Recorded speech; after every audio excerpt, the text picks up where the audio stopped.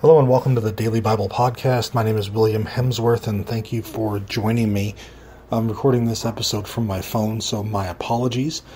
But today we are continuing in Matthew chapter 15. We're looking at verses 21 and 22 today. And this starts the series of verses about the Canaanite woman's faith. So again, Matthew chapter 15, verses 21 through 22 say, "And Jesus went away from there, and withdrew to the district of Tyre and Sidon. And behold, a Canaanite woman from that region came out and cried, 'Have mercy on me, O Lord, Son of David. My daughter is severely possessed by a demon.'" Now, this is actually a Gentile city. It's actually a city that Jesus himself, as a Jew, would not technically be allowed to travel through, but here he is. It's a city that, Phoenicia is a city north of Palestine, and according to the table of nations found in Genesis 10, Sidon was the firstborn son of Canaan, and that's why this woman's described as a Canaanite.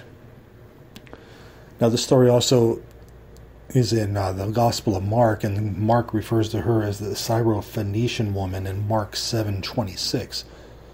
What's interesting is what she says. "Have mercy on me. Have mercy on me. Have mercy on me, O Lord, Son of David. My daughter is severely possessed by a demon." Now, the events that follow are very significant. We're going to get through them on the next couple days. But how are our hearts?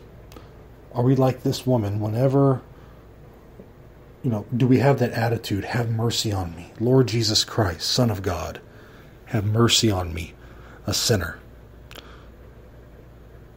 We're all sinners. We all need mercy. Only Jesus can grant us that mercy.